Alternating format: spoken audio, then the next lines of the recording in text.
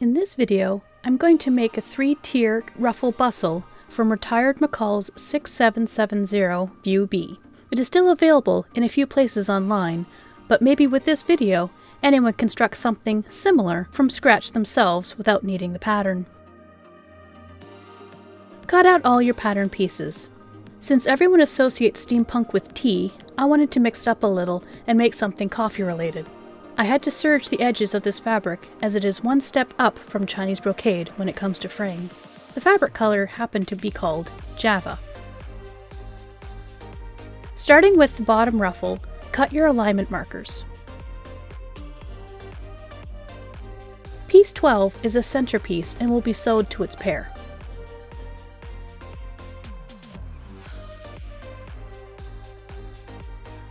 Clip the alignment markers on piece 13, which is the outside part of the bottom ruffle.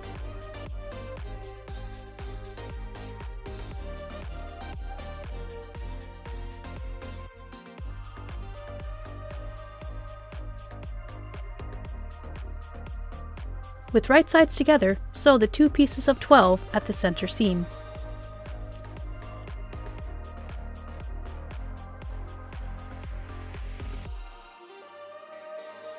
Make sure you press your seams flat.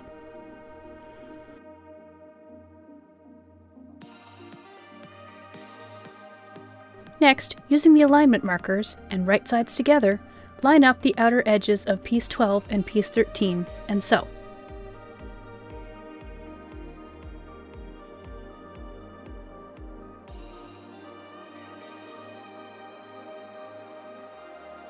Press your seams.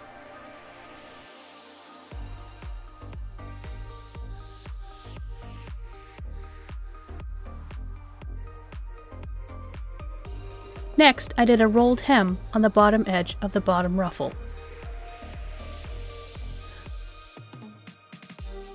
I managed to find this 3-row lace. I wasn't sure if I was going to have it as a single row each ruffle or multiples, but I decided on the former. The lace color when I ordered it was latte. Next, I wanted a trim of bling, and I found this. It looks like it's gems, but it's just molded plastic to make it look like gems. I like this for costume, as there is no risk on losing the gems due to convention crowds.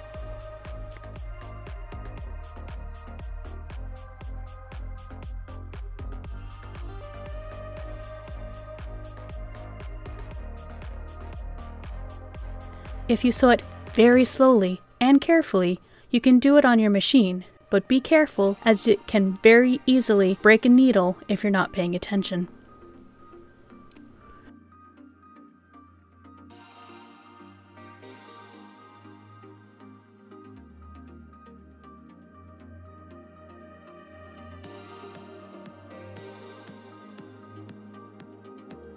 Repeat all previous steps on the bottom ruffle for the middle ruffle, or pieces 14 and 15. It's literally the same thing.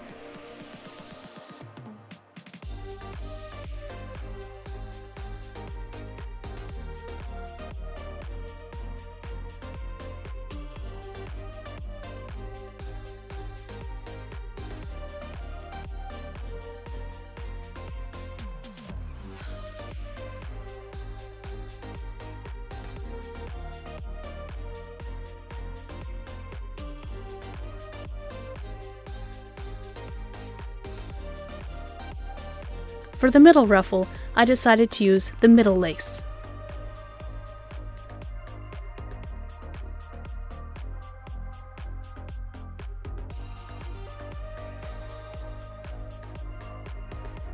For the top ruffle, it's almost the same procedure, except for pieces 17 is a cut one on fold, as opposed to having a seam down the middle.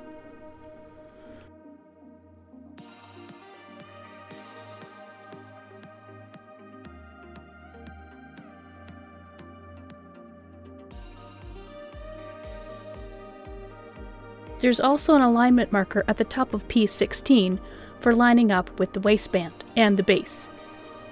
Repeat the process of sewing and adding the ruffle to the top as previous.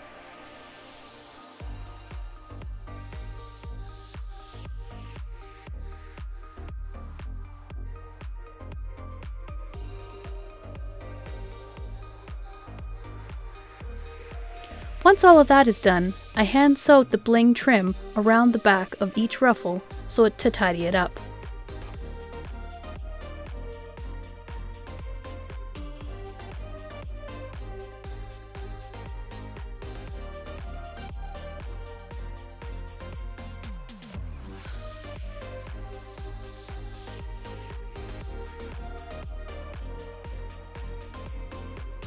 Next is the base. Cut your alignment markers.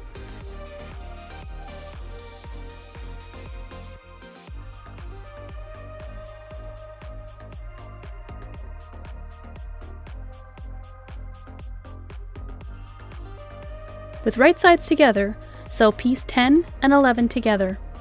Press your seams. I decided to do a rolled hem on the bottom of the base, even though it wasn't in the instructions. Don't forget to hem the raw sides as well. Fold in half to find the center.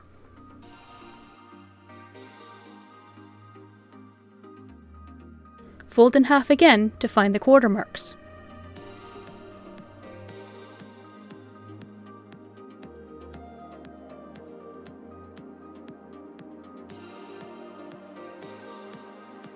Find the center of the bottom ruffle. In this case, the placements are on the seams, so they're very easy to find.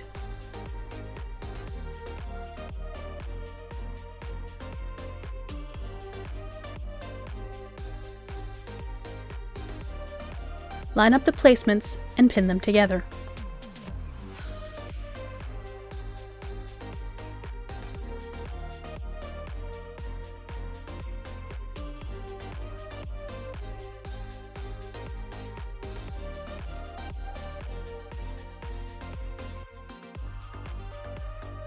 Now for the gathering. Find the halfway point between.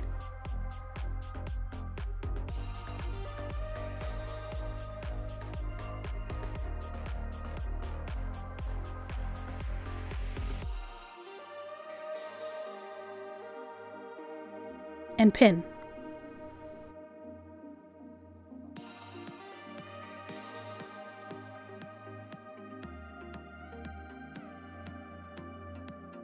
Find the halfway point between and pin.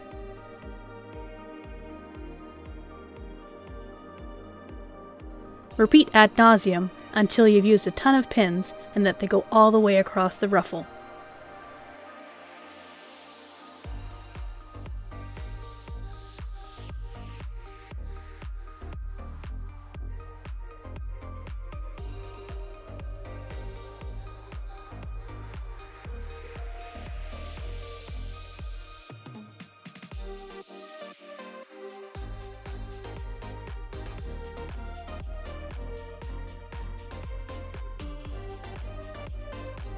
Carefully sew all of that down.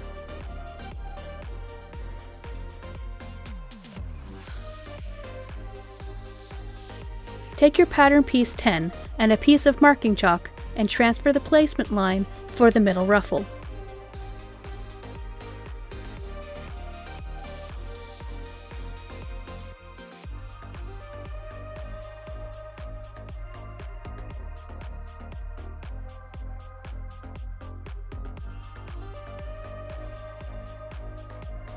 Repeat for all sections. Repeat the ruffle technique for the middle ruffle.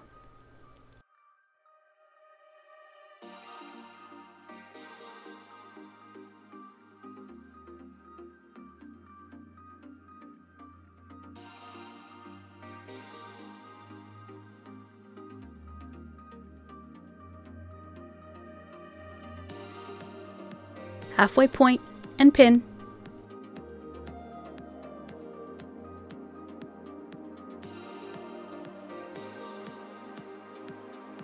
Halfway point and pin, etc.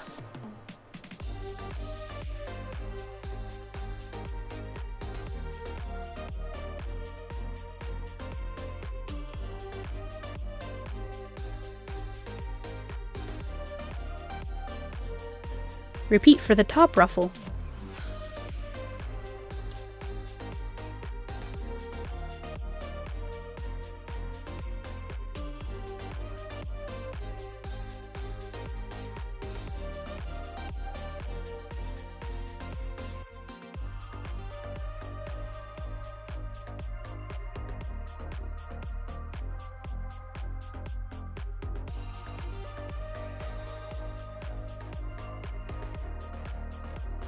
cut out piece 18, which is the waistband bit, and interface it.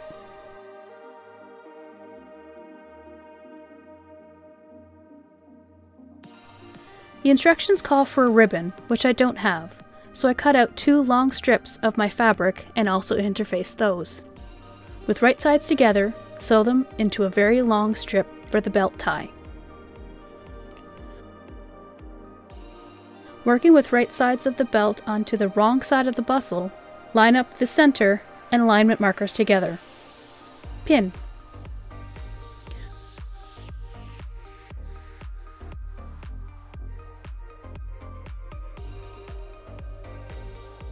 Sew a little less than the usual seam allowance along the top, treating the belt like it's a large bias tape.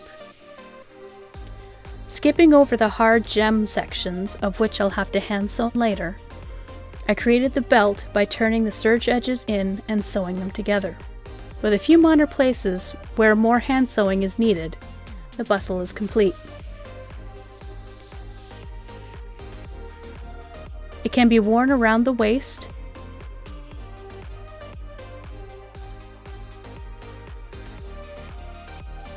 or on a slightly chilly evening, it could be worn around the shoulders as a shawl.